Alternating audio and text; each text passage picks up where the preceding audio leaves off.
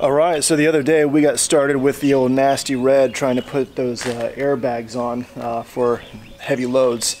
And I got one side on, which I think Malachi took a look at yesterday. But it's early on Tuesday morning, beautiful morning. And what I'm going to do now is I'm going to basically, we'll take a look here and see where we're at with this one. We have the passenger side on now. And I think I gave a little bit of a review last time. But that's what it looks like. And so the other side, it shouldn't take too much longer at this point.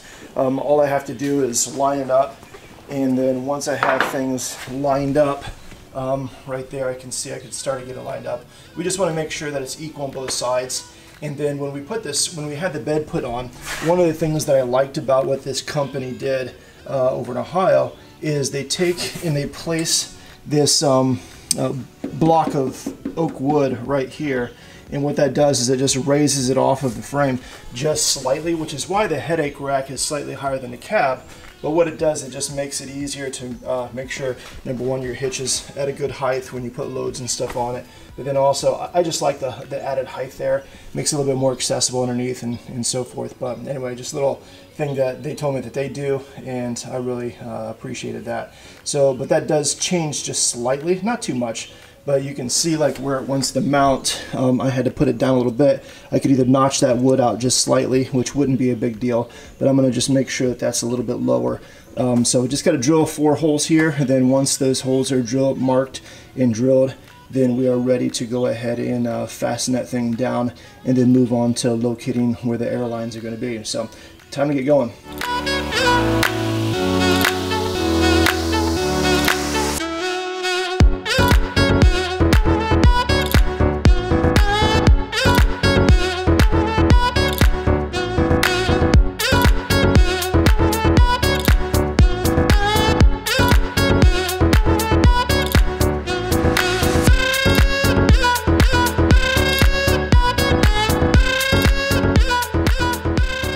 We basically got the driver's side airbags now mounted on there. There's just basically 4 bolts. On this driver's side, as I mentioned previously, there's a lot of brake lines and wiring harnesses just on the other side of that. Thankfully, didn't nick anything.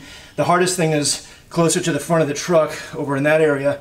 The gas tank is up there too, so with just one guy, not a big deal. I mean, thankfully I have freakishly long arms, but to be able to reach back there with the wrench through all the wiring and then somehow to get those things tightened with those nylon nuts on there, it was fun. Took me just a couple minutes longer than obviously it could have, but nonetheless it's on there. Now all I have to do is basically like there's 2 bolts that thread up into the airbag from underneath. I can get a wrench up in there, a little socket, which is great. So I'm just going to tighten those in positions because I didn't want to do that until I get those clamps on, those U-bolts. So I'm going to go ahead and put those U-bolts on now, put those down, and then we should be good to go.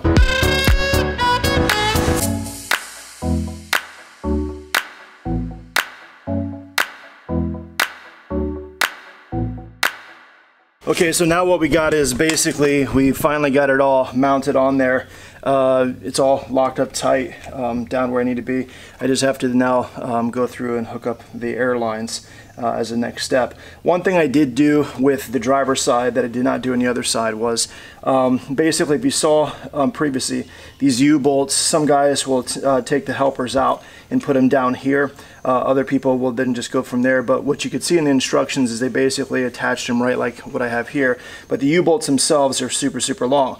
On the other side, if you watched any of that, I basically had to take those nylon nuts and put them all the way down. So what I did was I took just a regular galvanized 3/8 nut and then put it all the way down to the bottom on each side. Then I took the grinder and just cut them off and then unthreaded it, and then those things threaded right back on. So it was super easy and quick to put these ones on compared to the other side, having the dork around and then things being in the way here. So nonetheless, everything is measured and equal to spec. And so it's all tightened down and good to go. So the next step is to go ahead and put the airlines on. Pretty easy job overall. Let's keep going. Oh, I did it. So this was the first of me putting this system on, and I just wrapped it up. I just cleaned up most of the stuff. I just have to put a few more things away here. But I'm about ready to, I got the tires all put back on, and those Anthem Gunners, which I love those things. They're some sweet looking wheels, especially when they're shined up. But we went ahead and what I did was I got everything buttoned up in terms of, and sorry for the lighting here, but in terms of the air system itself. And then I'll just see if I can get a look in here. We have that air line where it just basically, you know, plugs right in there. And then all I did is I zip tied. They give you a couple zip ties, but with the way this is ran, I basically just put double zip ties, you know, all across there to keep that air line nice and tight. And then what it does is then it runs down behind here, and then you'll see right up there, well, kind of dark, but anyway, what I did was I basically then just took these holes here at the bottom for the license plate, and then I just drilled them through because there's a nice open area behind there, and so then I didn't have to, the curve itself when I'm coming down is basically perfect there to where there's not kinks or anything in the hose. And so then I basically do it like this, and then the specs were to, once everything's hooked up, to go ahead and fill each of these with 90 psi. And so I went ahead and did that, and now I'm ready. And you could see once you fill those up, you could just see like the suspension rise up. So anyway, here's the driver's side also. Everything actually worked out perfect the way I wanted it to. And so yeah, it was kind of cool. So I'm about ready to drop this thing back on the ground here, and see how she looks once there's a, oh, didn't know how to drop it all. So I love these jacks. Anyway, so that's how she sits now. And I'm excited now. I mean, of course, we still have the stock tranny on here, but I'm excited to be able to put another heavy load. I'm going to have to go to the local Menards, yeah, sometime this week yet, and get basically another load of timber, you know, lumber, as well as maybe some drywall and some other things. So I'll baby it in terms of the transmission, since it's got this awesome horsepower now. But I just absolutely love this truck. I can't wait till we get Nasty Red all ready for body work. But right now, I mean, it does what it needs to do. We'll get this transmission work done. The only other thing that we want to do, when I say only other thing, there's a lot of other things that we want to do with this thing yet. But honestly, I'm not in a huge hurry. I just want to kind of get it done little by little because I have a bunch of other projects going on.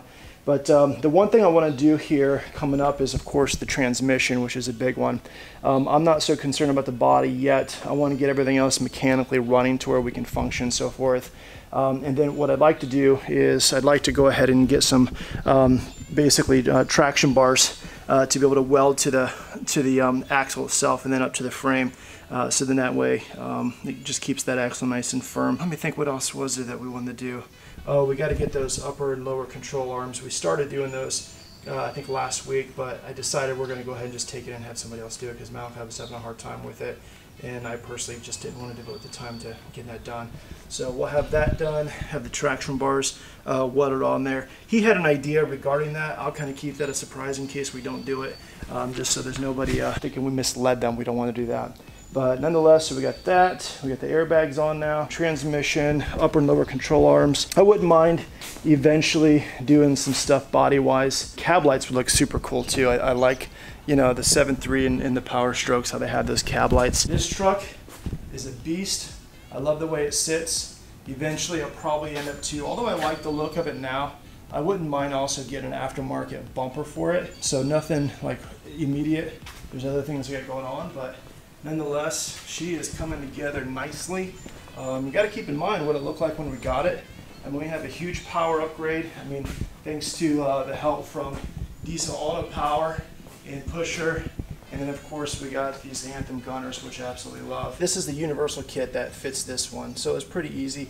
I have another kit as well that will fit one of the Power Strokes. I just haven't decided yet which one I want to put it on, so I'll decide, and then once we get that ready, we'll be good to go. But now that we have this beast, we at least know that this one's taken care of and nearly ready for some big loads. Now, when I say big loads, of course, we don't want to exceed what the truck is rated for, because that would be the wrong thing to do.